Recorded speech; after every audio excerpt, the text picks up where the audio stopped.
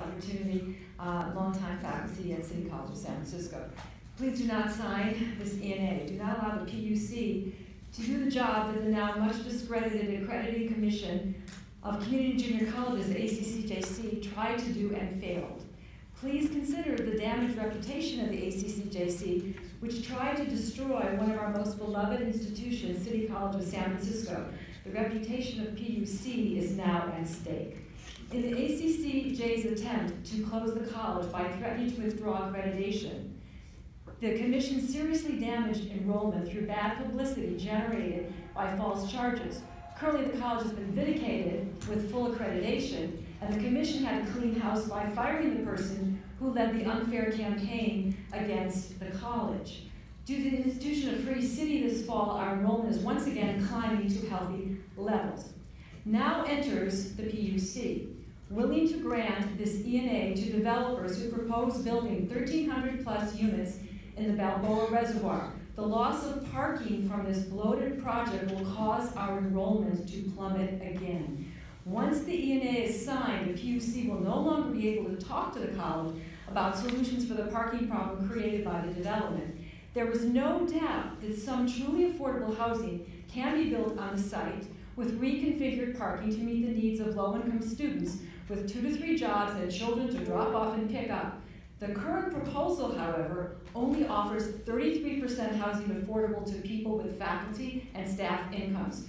Do not allow the PUC to do the job that the now much discredited ACCJC tried to do and failed. 22 Balboa Reservoir CAC meetings from day one have felt like a done deal. Not as referred to in your slides, a robust 2-year process. And in fact, over the 2 years of meetings, newcomer after newcomer has said, why does this process feel as if it were a done deal already? Those poor newcomers. The rest of us just shake our heads and watch their dawning disbelief. It's been an effort not at community feedback, but community buy-in. And folks are not buying in.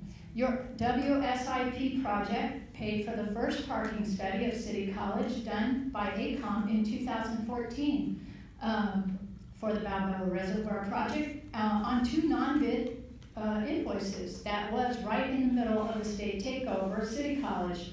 The other parking study included is the TDM and currently viewable on planning's website, which gathered data the last week of class, May 2016. We call that Dead Week. Evening parking data begins at 10:30 and half hour after night classes. We have been told for 1.5 years that more data will be taken.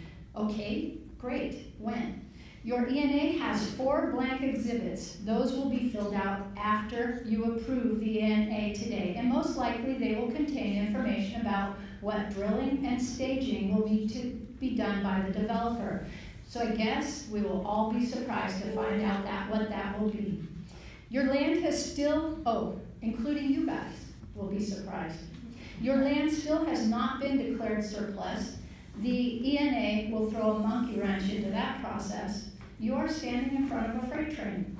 And if you actually try to stop this thing today by sending the ENA back for revisions, yes, you'll stand in front of a freight train, but the freight train is going to roll over a lot of good San Franciscans in a great college. I haven't been called Mr. in a while, so thank you very much. I appreciate all the work that you are doing. You're a public utility. City College of San Francisco is the equivalent of a public utility. You pipeline water to the user. City College pipelines education to the developing community in the interest of the labor market. What we have here is a hostile act. What I mean by that, 2 times you and we voters passed bond issues to build a performing arts and education center on a part of City College's parking lot. Consciously in the planning of City College is the outcome that parking will be reduced as we build that wonderful facility, passed 2 times by us, the voters. Developers know this. Avalon already got their footprint in the backyard of this community. How much more do they want? With the knowledge that City College is planning Performing Arts and Education Center. A previous agreement between you guys and the college in 1991 where there was an exchange of property. And I suggest that before you go forward with this kind of an agreement, you really look into the precedent-setting procedures that are already in place from a very similar situation 25 years ago. So shouldn't the seeming rush on the part of you right now to accept this private development be postponed at least until this research can be done, checked out for the appropriate legal opinions? Some insist the college has been legally insufficiently involved in this current decision, but I think that can be challenged on the grounds that those who supposedly represented the college interests did so primarily while acting as imposed administrators and special trustees during the years of the now proven illegal takeover of the college. In addition, many of these actual individuals representing the college has since left or been removed from the district. And again, I think any really legal fair reading would point out that the college really has not had proper input since 2012. Legal challenges may come from a variety of sources, and for that reason, I think it would be more prudent of you, the PUC, to postpone this decision. And surely if you do, for even only a few months, there would be time for some of these questions that you're hearing today to become more available. The entire future of the college is at stake. Time should be taken to do the right thing for 25,000 to 30,000 students affected by the land which has been used by them since 1946. And I want to say previously today, I really applaud you for the care for fish in the dam situation up north. I hope you have similar care for students. Speakers, but also I'm not really that reluctant to move it forward. At the end of the day, we've been working on housing for the middle class and the lower income and for anybody in San Francisco for years and years and years. And I don't think that this particular conversation really always belongs at the Public Utilities Commission, but at the same time, we're in a housing crisis. It's a crisis. And I enjoyed the opportunity to work with the teachers union and all the other unions when we did Proposition D out at the San Francisco Giants development, which was also a similar breakdown, which included a low-income housing component and an inclusionary housing component for the middle class. But that's not what we really do here. What's telling to me is that when I reach out to a planning commissioner and I say, what conversations have you had, because that happened today, they were meeting with Supervisor Cohen to make sure that the labor standards would be attached to this site. And they got assurances, members of the building trades got assurances that the Office of Labor Standards Enforcement would have authority over the site, that we would know that we would have a prevailing wage rate for any work that gets done. And those workers matter too. So there are oftentimes competing interests between the teachers and those other workers. I can say this with absolute confidence. I'm always available. I did not get a telephone call from the teachers union, despite our very, very close working relationship. I also sit on the San Francisco Labor Council Executive Committee.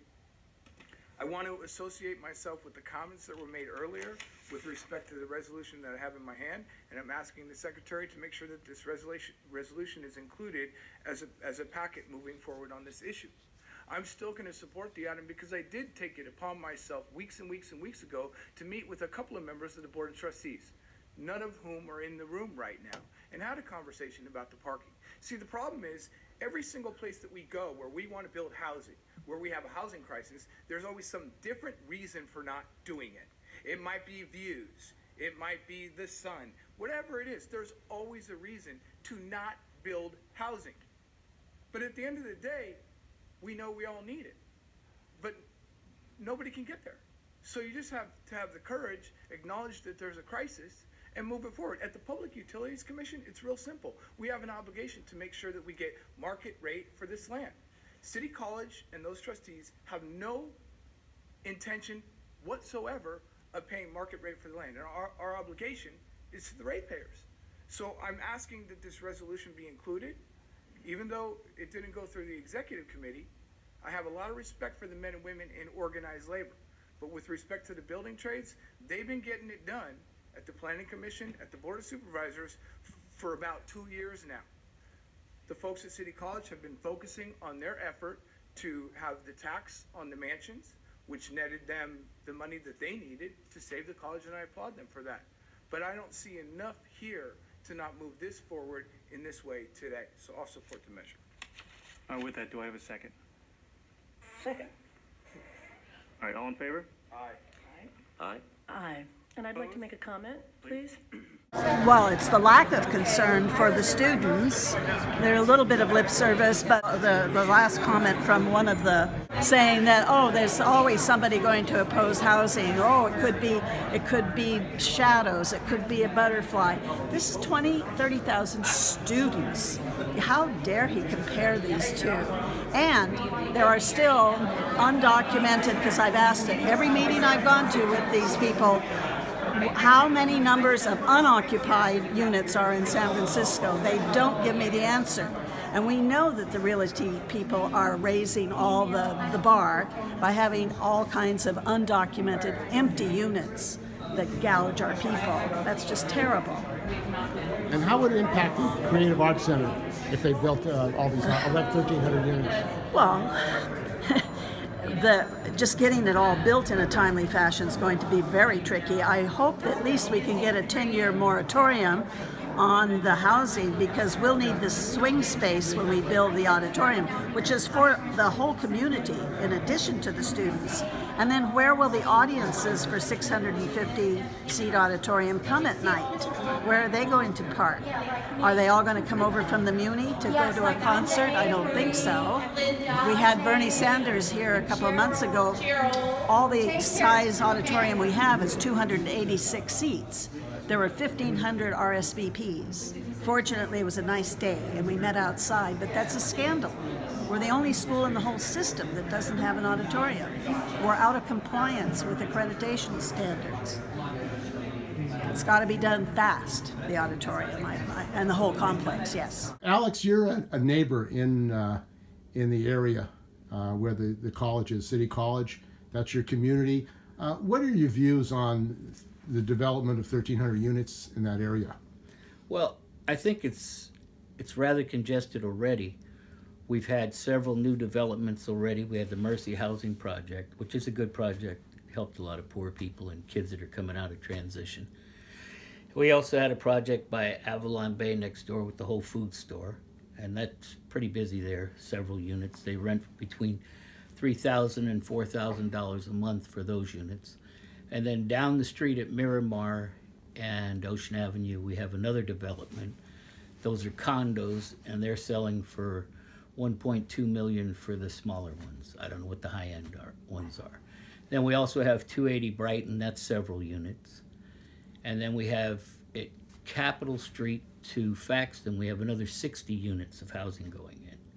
So I think we have our fair share of housing already, and that the Balboa Reservoir would be better used for the college and for the students and the teachers. And I'm not opposed to any type of housing for teachers in San Francisco. But if we're going to build some housing there, it would have to be for teachers only, because they just don't make enough money to live in San Francisco. And, you know, one of the concerns is the congestion already. And everybody says, well, it's a transit hub. Well, it's not a transit hub. We have a few buses, and we have a streetcar, one that runs downtown, and one that runs over towards the BART. And if you live there and you see in the morning the traffic jams, sometimes it's impossible for the fire department to get out of the firehouse at Station 15. And it's really dangerous here.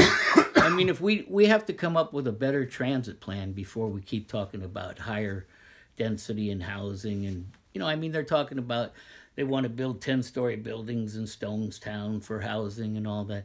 But who's really getting this housing, and what is the market rate for the Balboa Reservoir? I mean, how do you put a price tag on it? It's 17 acres. Is that what, $400 or $500 million? And how much is the developer paying for that? Well, I don't know. I mean, I'm not really sure, you know, what kind of deal they have with Avalon Bay. All I know is in San Francisco, you know, a lot of people claim it's a pay-to-play city. So who knows how much he paid to play? You know, I mean, maybe, you know, if the people in Burnell Heights want to build a city college, maybe we should build up on Burnell Hill. Let's put some condos up there in 10-story buildings and see how they like it. So you think they're doing this because of the neighborhood? Well, what about your supervisor is supporting it? There are people who say that they have to have housing, and this is a solution. Use that land for condos. I'm not opposed to building housing for people that need housing.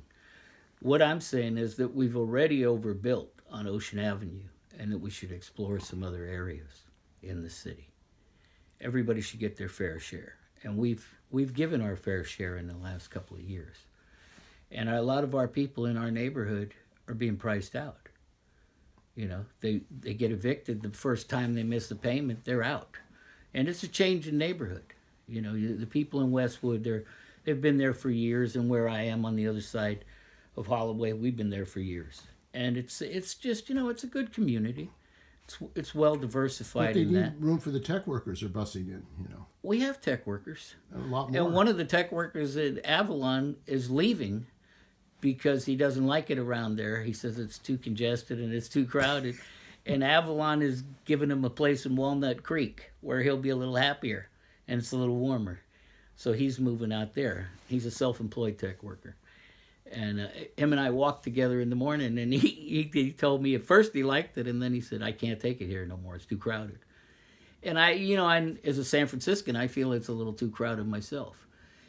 And also, you know, there's going to be another huge project in the Excelsior district where the old mortuary was. I think it's Valenti and Parenti.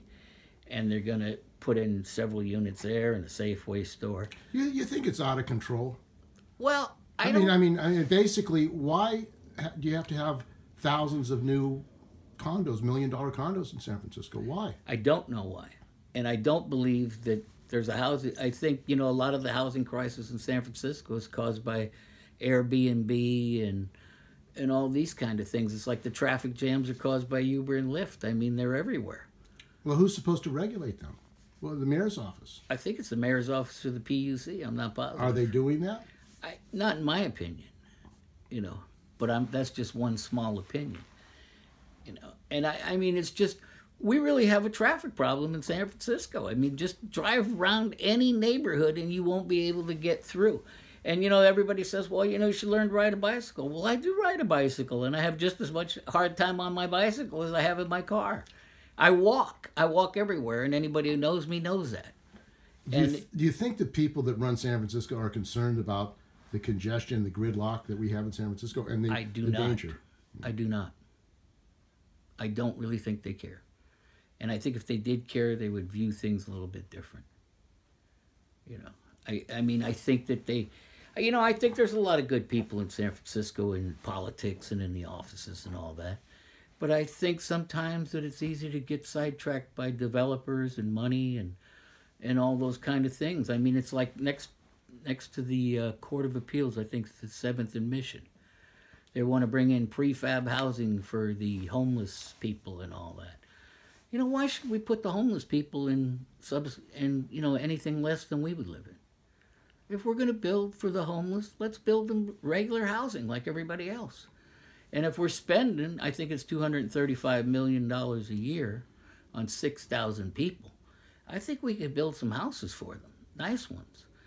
You know, and I think what we should build next before we build anything is a mental health facility to help the homeless people that are mentally ill. And they don't have enough. Have been thrown out on the street after Reagan. Yeah, I think they just opened up a section over there with 10 beds. That's just not going to get it. We probably need a couple of thousand, you know. And those are the things that we should be exploring before we build more housing and higher density and all that. I mean, it's you know, we're turning this into Manhattan. We're going to lose our charm, we're going to lose our beauty, and we're going to lose the people that are real San Franciscans. They're going to leave here.